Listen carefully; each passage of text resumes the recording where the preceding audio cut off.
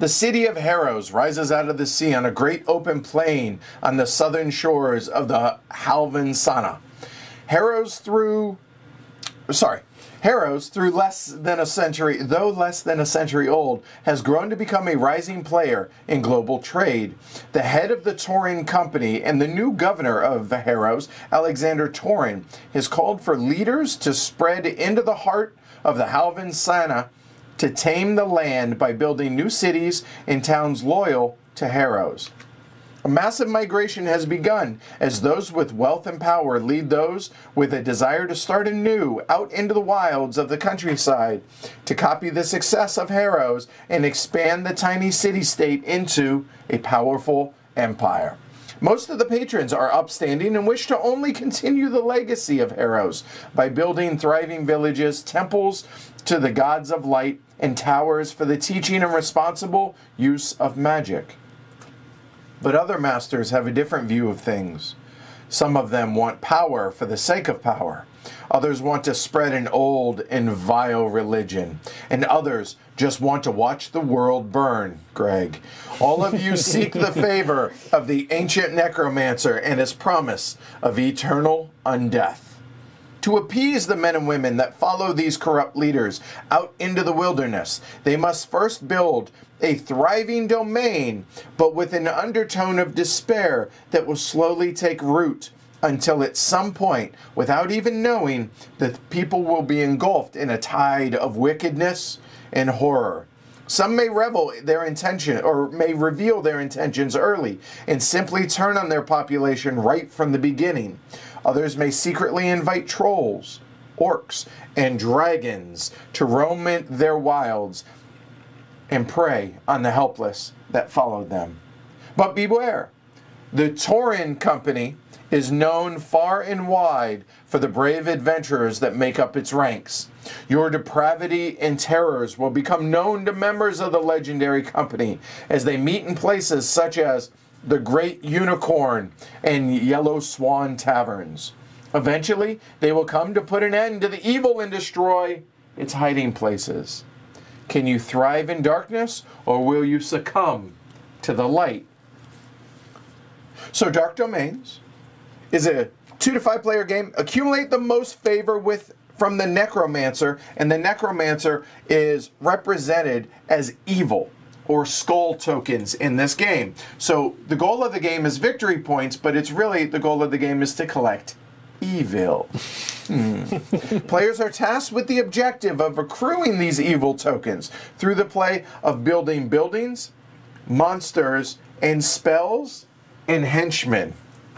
To gain these tokens, players will need to gain wealth and purchase resources, but be warned, for the Necromancer cares not for gold or trinkets. Only the darkness of your heart wins their favor. All right, so what are we doing in this game? Well, you kind of heard that. So we have the main board here. The main board consists of 17 different locations in the town or village or city-state or whatever you want to call this of Harrows. So there are 17 worker placement action spaces out here, which sound like a huge amount, but it's actually very intuitive as we go. So what we're going to be doing in this game is we're going to be taking our minions or our workers, placing them out here on the board, and then resolving these in numbered spaces 1 through 17, and then following this sequence of phases, resolve each of these things. We're going to have to defend ourselves against the various adventurers that are going to come and try and slay us.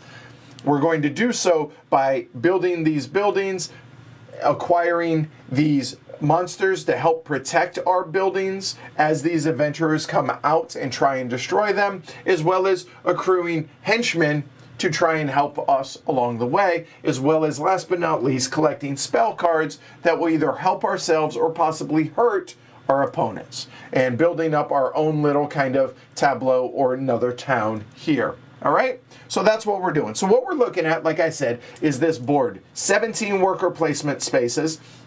and various things that go along with it. So as I mentioned, we have the monsters here. We have henchmen up in these locations. We have 2 sets of 4 adventurers apiece. We have the 4 different types of spells out there. We have the fate deck or fortune deck, which is going to be some sort of thing that will either universally help or hurt us as individuals, but collectively as a whole.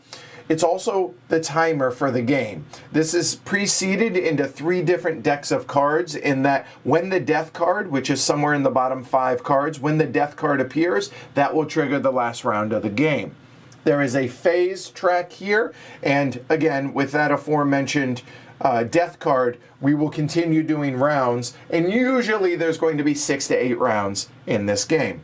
We have the henchmen over here, and then we have a ton of different resources and various things. So we have elements here for spell tokens. We have a whole bunch of different resources that we're going to be acquiring, and obviously we have a bank that also is off board. Now there are various other little tokens. As they come up, we'll point those out, and there are also helpful monsters, or not really monsters, but helpful heroes that we may be able to acquire to help defend against the legion of the adventurers out there. And last but not least, there is a replacement huge amounts of stack of monsters that can come out to refill those. Then our player tableau.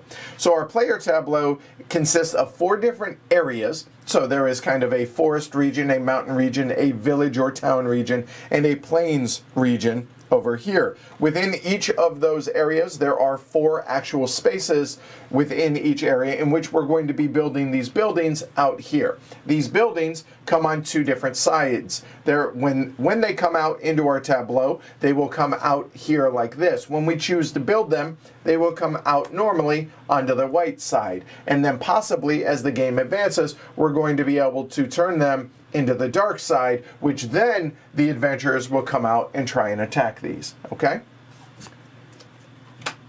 Everyone starts with 4 minions. There may be something in the game that affects to where you only get 3 or possibly 5, a 5th minion. The first player marker, and everybody starts with $8. Now, because we didn't use the money in pipeline that comes with the game, we decided, well, fair is fair. We will continue using poker chips here, all right? So that's kind of what you're looking at here in general, all right? But now let's go over the different phases of the game. I think that's going to be the easiest way to teach this. So the first phase is going to be the fortune phase. So the fortune phase is really simple. We're going to flip over 2 of these cards. And then if they have different symbols on these cards, and if those symbols match, we're going to do one part of the card. If the symbols don't match, we're going to do the other part of the card, and it will happen universally or affect universally whatever needs to happen. Easy enough, moving on. The preparation phase often will get skipped in this game. Preparation phase, basically some of these buildings, some of the spells, and some of the henchmen may have special abilities that may be available to trigger during the preparation phase.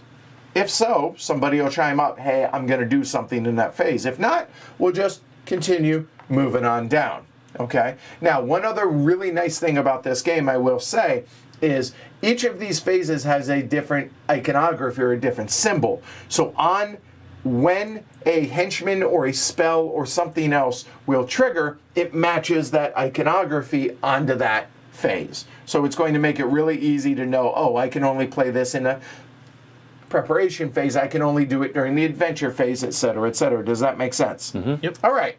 So moving on now to the minion phase. This is one of the 2 real meat, or one of 3 meat phases of the game.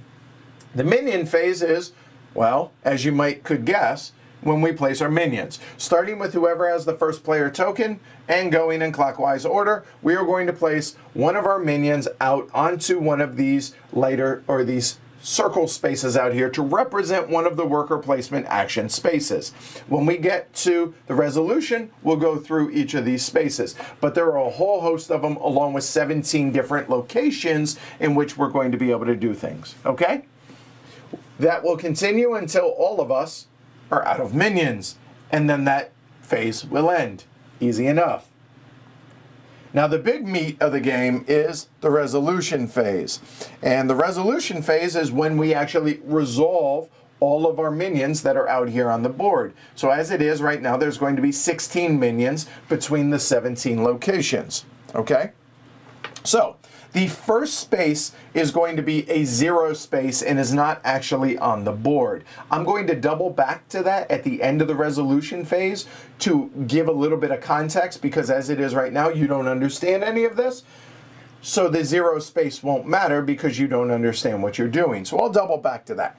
0 space, so in the domains, which is our player boards, this will resolve first though. So moving now into the first location is the seer. The seer says you look at the top 3 fortune cards, put them back in any order secretly, and put it back. Easy enough. So basically you get to see the future, see what's coming. In our plays of the game, honestly, haven't seen this used a whole lot so far. So that is the seer. I'm going to continue on unless somebody has questions. You guys can interrupt me. Moving on to the business district. Get $2. So this is the money symbol in the game, so get $2. Easy enough. Moving on now to the number 3 space. Skulls are evil. Get 2 points.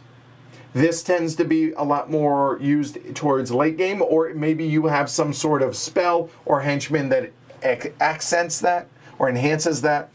So there are 2 spaces, obviously, for those. Moving on to the 4th and 5th spaces. These are very, very similar. The assassin and the street thug. Okay? What these are is, if you choose the Assassin's Guild, you're going to pay $12 or discard 6 evil. That's 6 points. That is prohibitively expensive.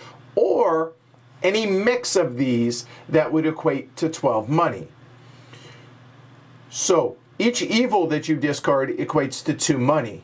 Okay? So if you were to pay $4 and 4 evil, that would work out. Does that make sense? The math work out there? Yep. When you do so, you can do one of 3 things. You can either remove somebody's minion that hasn't resolved yet from that space. Oh, Edward, you think you're going to get resources? No, you're not. You're going to go somewhere else. So the good news is, when you take that off, I get to place this onto a different location that hasn't resolved, but nonetheless, I can't do what that was, okay? The other 2 options are, as players accumulate henchmen, which can be very beneficial for the player that has them, you can kill and just remove from the game one of those henchmen. Or you can destroy or remove, kill, fill in the right word, one of the adventurers.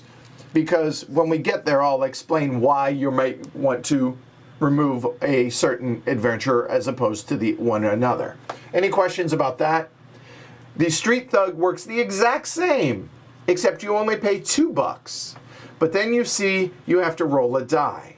And here you only have a 33% chance of succeeding, because you only succeed if you roll a 1 or a 2. So if you roll a 3 through 6, you just wasted the $2 and the minion, and you don't get to take the action. So cheaper, more risk, or I'm sorry, cheaper and more risk, or guaranteed doing something. I mean, they're not as highly trained. Right, they're street thugs versus assassins. Yeah. Might work, might not. Right. So the next space now is the Architects Guild. You'll notice that there are 7 buildings available in which to be acquired. To acquire them requires this.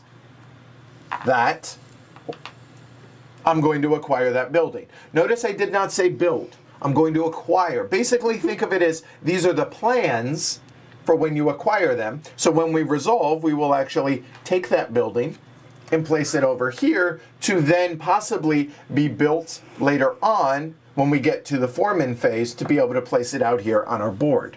But all you're doing is taking the plans to be able to do so. All right? Any questions on that? Nope. Good. I said I would just continue on unless you stop me. I will do that. So there are obviously one space per building. So a specific, if you want a particular building, put it on the matching space. Easy enough. Everybody also sees what the next building available is going to be. I will go through the details of the anatomy of these when we get to the next phase. Moving over here to these two spaces, which is the Wayward Dragon Inn. I guess a dragon just was wayward, meandering, and there you go. What these two are is acquire that henchman. You take the card into your tableau and do whatever the special ability is when it is available. So notice this one here has a matching symbol for the foreman phase on it. The foreman phase here. So if you acquire that henchman, you may be able to do whatever it says during that phase. Easy enough. So you either choose that foreman or you choose that foreman, your choice. And obviously all of these are worker placement spaces, so not multiple players can go to them. One minion per spot. And as I say that, I'm now going to break that rule and go to the Builders Guild. The Builders Guild, space number 8, notice it is a much bigger circle than these. Any guesses as to why? Because it's an infinite maw. There we go. So anybody can go there, as many as you want, etc., etc. Now, the game does point out that this is not a resource-tight game. I would argue that point, or maybe I should just play better, but you should have copious amounts of resources in which to do things. Here is how you're going to acquire various types of resources. Notice I said resources and not elements. Resources are going to be for building buildings. Elements are going to be for casting spells, potentially. So here, pay $1, get 2 wood, 1 stone, or 2 workers, which I find really funny that workers are a resource. You use them and discard them. Well, yeah. Because we're evil. Mm-hmm. So I appreciate that kind of humor there, okay? And you can do this, you could pay $5 and get 10 workers, or any mix of that as you wish. It's unlimited based on only how much money you have. Next, the other option here is pay $2 to be able to get 2, I believe that's metal. Yeah, that's a I'm sorry, 1 metal. $2 for 1 metal, okay? Which is, again, a building resource for building buildings, okay? Mm-hmm. All right, moving on. Now, the Towers of the Elements, as you could guess, allows you to acquire 2 elements. Resources, elements. And which space, there are 4 of them, dictates what type of element you're going to get. Now, each element, earth, wind, fire, and water, earth, wind, fire, and water, you're going to get 2 of them depending on what space you go to. Moving on. The 10th space, there are 2 available. It says, take any 3 spell cards that you wish. Now, I do, obviously, as you can see, there are 4 different types of spells available over there. Now, the spells that you choose have to do with what it is that you're trying to do with them. This deck is an attack deck. Pretty self-explanatory. You're going to attack, be it other players, their buildings, their monsters, or possibly adventurers. Defense, well, probably to protect the stuff that you have built. Next is control. Control, this one's a little bit more general. It will allow you to do special abilities that don't fit in well with the other 3 decks. And the last one is produce, or like gain resources, gain things, gain items type things. Okay? All right, moving on. You get 3 of them, and I do not believe that there is a hand limit on the number of spells that you can have. I did not see one. Right. All right. So moving on to the 11th space, and can you read that the name for me? The Green Unicorn Tavern. Thank you. It allows you to replace any member of the adventuring party connected with that specific tavern, i.e., those 4. However, you are not allowed to replace the leader. If you want to replace the leader, might I suggest you hire an assassin, or possibly a street thug. Allows you to knock out the leader. Now, the leader is always going to be the leftmost in those two spaces. So the 11th and 12th space, those four. Otherwise, they're identical. I will go over the details as to why any of that matters when we get to the adventure phase. Okay, just know that you can kill any of those 6 if you wish to. Okay? Now, anybody that is removed, so out of those 6 from those 2 locations, is discarded and immediately replaced. So you're not lessening the amount of adventurers. But you'll notice maybe in the top right-hand corner of each of those, there is a number with a color behind it. Might I draw your attention to the handy-dandy little dice that are in the tray? 8, 10, and 12-sided dice, respectively. So maybe you get rid of a 12-sided die and possibly replace it with an 8-sided die adventurer later on. All right, so that's 11 and 12. Moving on now, if you can help me out moving my minion, over to the docks. The docks allows you to take the foreign mercenary token, and you get to keep it until the end of that turn. And when you do so, you're going to place it on a space, and probably a space that has a building on it, which we will explain more in detail, because the die in the top right-hand corner, which in this case is a 10-sided die, he's going to help you protect it. Okay? All right. So think of him kind of as a temporary monster in which he's going to help you protect. Now, moving over to number 14. The Far Lands. You remember back here, where back in the Wayward Dragon Inn, where you could claim one of the 2 henchmen? It's the exact same here, except it's a mystery. So choose top card, bottom card. Okay, so if those are there, somebody's already taken it. Might I suggest, if you want a henchman, going up there? So that's space number 14. Now, moving on to number 15 is the Nickmarg. There are all of these spaces available which correspond to these monsters, whether it's a chimera, a troglodyte, which I always thought a troglodyte was actually a caveman, but I digress, water elemental, dragon, etc., etc. These are going to help you protect your buildings from those evil adventurers. And by evil adventurers, I mean the good doers, people, guys. The cost to hire them, or to buy them, or to conjure them, or fill in the right word, is the number in the bottom right-hand corner. So that is in coins. So right now it looks like 3 to 6 is what's on there. And just like the buildings, where you are says what monster you're going to claim. The number in the top right is going to be their defense value. Notice a water elemental has a defense of 16, whereas the troglodyte only has a defense of 8. But notice he costs twice as much. In addition to that, there's going to be maybe some special ability on that monster, which we will go over here in a little bit, as well as a resource generating or possibly evil generating resource, meaning victory point, in the bottom left-hand corner, which will come in during production. Okay? All right. The other thing that I want to point out is when we resolve these, during resolution, when you take these, they immediately go onto a space on your board. It can go onto an empty space or onto a building, okay? And I'll go through the details of all this in a little bit. Just know that it comes, as opposed to the buildings which come out here, which must be built, monsters just come straight onto your board. Moving on to number 16, over here, is the Harrow's Town Council.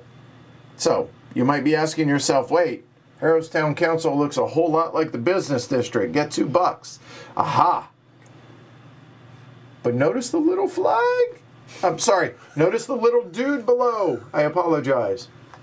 The little dude looks a lot like this. Become the first player and get $2. Okay? All right. There is one spot left, and that is the Royal Court. Again, get $2. And also, get an extra worker. It's a temporary worker. You're only going to have it for the next turn because obviously you don't get it until it resolves, and that's the last space in which it resolves. When you do, you're going to take the worker and you're just going to set this up here as a reminder, hey, who had the courtesan? Oh, I did, so I get to use it. But if somebody goes there, they're going to take the courtesan, and then when it resolves, then they will get the courtesan back. Easy enough? So, Any questions on any of the 17 spaces other than a couple of details about the adventurers and such? No? Good. Moving on. Coming on down now. Moving on down to Foremanville. Thank you. That was driving me nuts. I appreciate it. All right. So the Foreman phase. Now, and let's say, for argument's sake, I acquired this building here and this building. Hold on a moment. Yeah, that'll work. These two buildings, okay? So I'm going to actually go ahead and bring it over so you guys can see this a little bit more in detail here. So give me just a moment. There we go. You guys only need to see one of them. So during the Foreman phase, all players can build any buildings from their play area provided they have the required resources. So what do we have here? So we have its defense value right now of 1. We have the requirements in which to build, which is 1 wood and 1 worker. So in other words, I would need those two. There we go. Need those 2 resources in which to build that building. And then when it's built, during the income phase, you're going to get $1. Easy enough. Very similar here. So there we go. So now this has a defense of 9, but notice that it has a requirement here that it must be built in a mountain region on your board. Okay?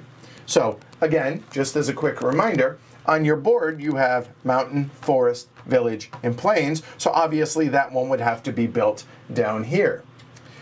The building requirements are considerably more on this one. However, you're going to get 2 metal every time it produces. Now this symbol we're going to overlook for right now until we talk about the adventure phase, but just know that these symbols do matter. And then this over here on the right hand side is if it turns to the dark side, which will happen later, the income is going to change from this to that. And same goes here, going from $1 to a fire element and a victory point. Okay, so you're going to be able to build any and all buildings that you have in your tableau onto the light side during this phase. So you will spend whatever the resources are, and the mines say that will go there, and maybe I put the farm, you know, in the field. That kind of makes sense. I would spend those resources back to the supply. Thank you, supply, and boom, that is the Foreman phase, and everyone's going to do that simultaneous. Any questions on the Foreman phase? Nope. All right. I'm actually going to skip the adventure phase for right now and move on to production. Production is, okay, produce. What do you get on the left-hand side of your buildings or the left-hand side of your monsters? Okay, easy enough, get all your stuff. Unless one of the fortune or the fortune cards say, hey, don't do that, or get bonus, or whatever it is. Okay? Then the end of turn phase is basically just a little bit of cleanup, and that is all players, anybody that has end of turn actions gets to do, again with that symbol on it. Then, once those actions have been carried out, we have to reset the board, which is we're going to discard the fortune cards. We're going to remove any unavailable tokens because the fortune cards may tell us a certain area is unavailable, so on and so forth. We're going to put any henchman cards that are left here, turn them face up over here, and refresh those face down. And then fill any empty building cards over here. So notice if those were the only building cards that were there or that were taken, those 2 would refill at that point. We're going to fill any vacancies, i.e. replace for any adventurers that may have been removed or died in their adventurers, and replace the mercenary, replace the courtesan, replace the monsters, and then if anybody ever has more than 10 of any one resource, you now discard down to 10 at that point, okay? Easy enough? All right, so now let's go over the adventuring. The adventuring is honestly the thing that sets this game apart from just your standard worker placement game, but also is the most complex, but it's really not complex at all. So and I love this part in the rule book, the scourge of your existence, and the only barriers to your plans are the Tauren Company. These pesky do-gooders will seek out evil, well, your evil, and try and eradicate it from the land. Your success hinges on respecting them and preparing for them. So what's going to happen is this adventure party is going to adventure forth first, then this one will. That will happen every turn unless there are any fortune cards that say otherwise, okay? These guys are going to target, finish their adventure, then these guys are going to target and finish their adventure. The reason that matters is it's possible that they may try and target the same thing, but these guys might destroy what that would target, so therefore this would target something else, if that makes sense. Okay, all right. So how do we do it? First off, we have to determine the target for that party. All right, and we're going to now, let me have one of those cards, the leader, actually. Let me zoom out just a hair here. All right. So now we're going to look at the leader. So the leader has a bunch of symbols on it, as you can see. This is the die that he's going to roll against you, okay? Male or female, because there might be certain effects that affect males versus females. Then these two symbols. This one is going to be the primary. This is always going to be the secondary symbol, okay? The primary symbol on the left is going to dictate what it's going to be. So there are two different shapes. You'll notice there is a diamond shape and a hex shape. The diamond shape is going to target a specific region on a player's board. The regions, again, being these symbols right here, okay? If there is no valid target that matches this, then we will go to the secondary, and the secondary is going to affect a building type. And now let me go ahead and bring your attention back now and show you guys this. The building type here, right there, notice that those two match. This could be trouble for my poor little farm. Or it could be a good thing, actually, which we'll get into in a little bit. So they're always going to target, oh, and there's one other huge detail, I apologize. The number of the building, oops, let's try this. There. The number of the building right there is going to be a hugely important thing for when there's multiple of a type that matches. So again, if I've built this over here in the plains area, what's going to happen is they are going to target the highest number available in that, starting with dark buildings. Because dark is evil, they're trying to eradicate evil. So, this is a lot of words. Let's try this. Here we go. So this leader is going to target all buildings, or a building specifically, in that region. We're going to look at all four of our tableaus. Who has a dark building in that region? I do. Okay, hey, guess what? If you're the only one who has a dark building in that region, they're going to target that. However, if we both did, we're then going to look at who has the highest number. I have number 32. I have 144. Yours would be higher, so they're going to target your building. Flip that over, please. Okay. Does anybody have a dark building in that region? No. Does anybody have a light building in that? Check that. Dark building, dark building, light building, light building. So then, does anybody have a coin dark building? No.